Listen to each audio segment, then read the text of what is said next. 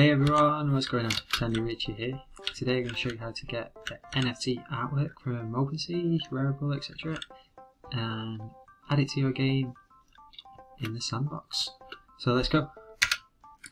First thing that we want is an asset that has the frame set up. So in Box Edit, when you're creating assets that are going to have images, they need to have an area set up to show you where it can display the image. So this billboard frame has it, for example. You can see that it's already got image display in the components here. What we actually need to do is remove the image, add a component, and then we have image display or NFT image.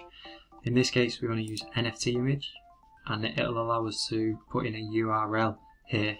So we can head to OpenSea and let's have a look.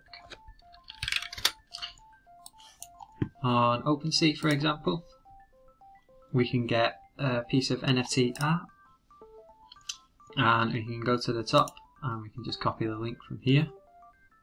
Once we've got that link copied, we're going to jump straight back in, open the access asset URL and paste that into there. We'll validate, get a little preview and continue. So I think on this one we need to have fit to width. It depends on the pixel size of the image and stuff. So you might want to do normally resize or fit to width, whatever works best for you. Let's have a look. Yeah, so you can see there. It's not quite right there.